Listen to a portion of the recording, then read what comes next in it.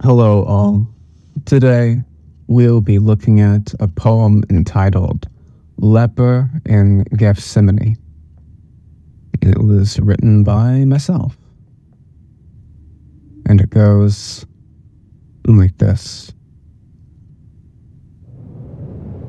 It was under the swell of moon, the black veil of night, encrusted, sparkling as Solomon ethereal.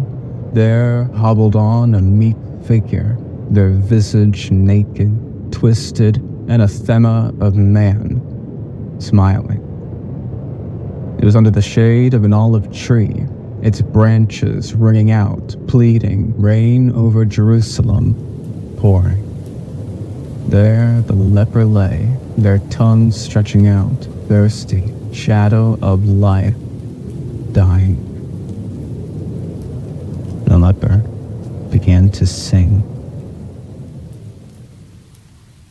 I thank thee, O merciful tree, for loving me still when my flesh is weak. I thank thee, O night sky aglow. Thou hast quenched my thirst, my cup discarded long ago. From the dregs of my soul, I call to thee, Lord. I only wish to know, is this suffering enough?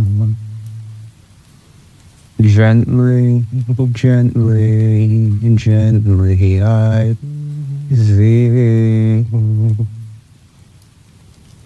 For the sorrow to pass away from me.